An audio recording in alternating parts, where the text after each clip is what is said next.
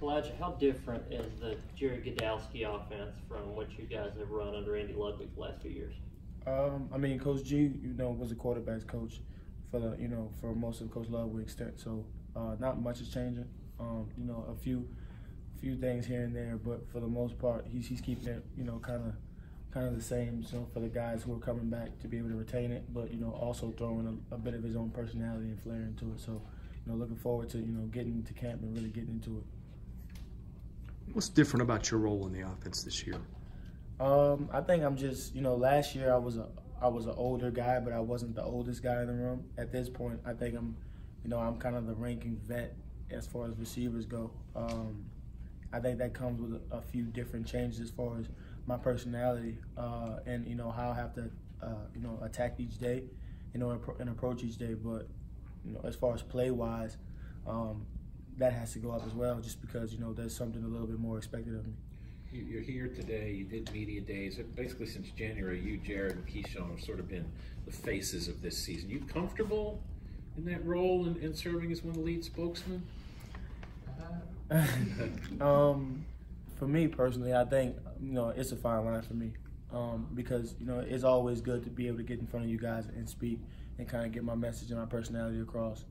But I'm really not that outgoing of a person, really and truly. So and that's why I'm happy the season can come, and and fall camp is here, so I can just kind of put my head down and get the ball and do what comes natural.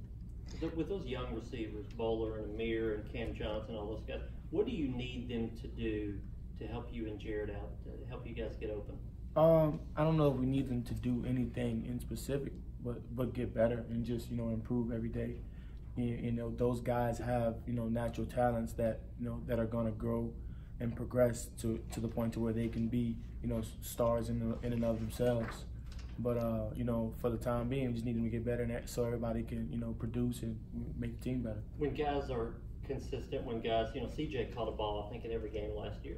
When guys are consistent in that way, game to game, how much does that help you guys as opposed to just good game, 3 bad games? That's something like that. I mean, consistency is always the key. It's something that Coach Mason, preaches to us. Just, not even from game to game, but day to day practices, and just being able to show that you can make a play and then come back the next play and do it again. And that builds trust, that builds confidence from quarterbacks and builds confidence in your teammates. And then, when you get on the field, people just expect you to do that because they've seen you do it over and over again. Your experience, maybe you and Jared help with the fact that there's going to be a new starter quarterback, whether it's Riley or Deuce in the opener. How much is it going to be on you guys to kind of help whoever is at that starting spot? I mean, I think that's a part of our job, to help who's ever throwing the ball. Everything's not going to always be perfect as far as throwing and, coverages and stuff. I think, that's where pass catchers kind of really make their mark on an offense, is making the catches that aren't supposed to probably be made.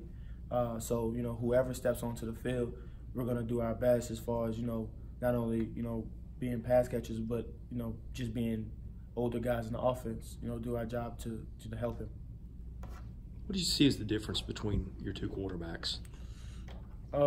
Honestly, face surface level. I mean, their physical size, but other than that, they're both great competitors. They both have great arms, and they both are willing and able to compete. So, we'll see, and it's really about, I think, who edges the other person out in fall camp. How hard was the decision to come back for this year? I mean, was it something you thought about a long time, investigate options, or was it just, I'm coming back? At the end of the day, it wound up just being I'm coming back, but it was more, the thought that went into it was more with my parents. I think at the beginning of the season, I made a deal with them that if I hit a certain mark or hit my goals, that I would consider leaving, and I didn't do that. And I like to consider myself a man of my word, so here I am. They must have been pretty lofty marks though, because you put up some good numbers last year, right? Yeah, they were pretty lofty, and they're higher this year, so we'll keep it pushing. You've been used a little bit in the return game in the past. A lot of options on this team to do that. Is that a possible role for you this year? Yeah, we'll see. If I'm here, I am here to do it and willing to do it. If I'm called upon, like you said, we have a lot of options that are able to do that. So, just I think the big thing for everybody on this team this year is just being, ready and available when your number's called.